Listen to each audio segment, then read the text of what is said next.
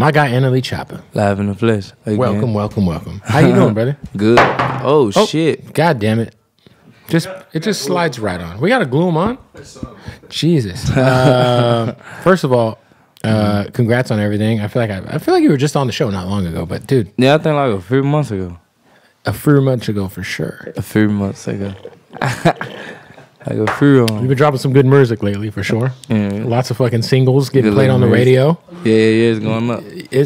I feel like you've always had like record sales. You've gotten plaques as a kid, like. But is it a little different now when you like wherever you go, you hear your shit on the radio? Because I feel like "Do It Again" is like probably the most successful radio record you've had. It is.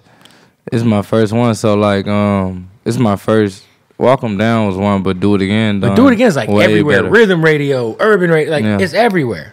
So it's like new. It's still a new feeling. So I'm enjoying it. Every time I hear it on the radio, like I turn it all the way up. I'm enjoying it because it was times I used to be like, man, I'm never on the radio, but now I'm finally on the radio. So I'm grateful for it. Yeah, it's like crazy too because like you're kind of like you're so young, but you're kind of like lightweight OG now, man. Yeah, for sure. You've been doing this shit for a minute. In rap years. With the success I had, yeah. Hey, so for the people in the comments who are going to speculate, what happened with your chin? Because we don't want people to think you went face first into the wrong thing, you know? Nah, I don't know, man.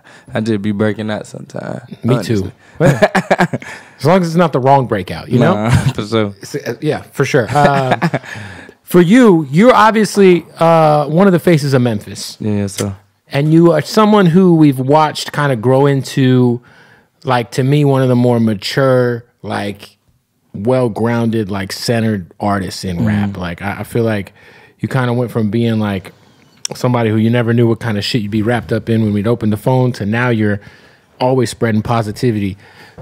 What would be advice you would give John Morant right now? John Morant? Just pretty much know, like, all things like that must happen for you to grow and, you know, for you to be more grateful for the occupation at hand. You know what I'm saying? We got to face adversity sometimes to realize, you know, the power we hold and how good life is for us and how much God loves us. So, you know, that's just God sending a storm his way so he can learn something from it. And once he learned it, he going to bounce back stronger than ever. Yeah, because you're no stranger to, like, late-night IG lives that you probably regret.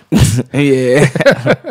I mean, it's a few... Yeah. So, yeah, I just think, like, I think a lot of people are being a little hard on the dude. It's like, dude, he's a kid at the end of the day. You know what I'm saying? Yeah, like, he growing. For sure, man.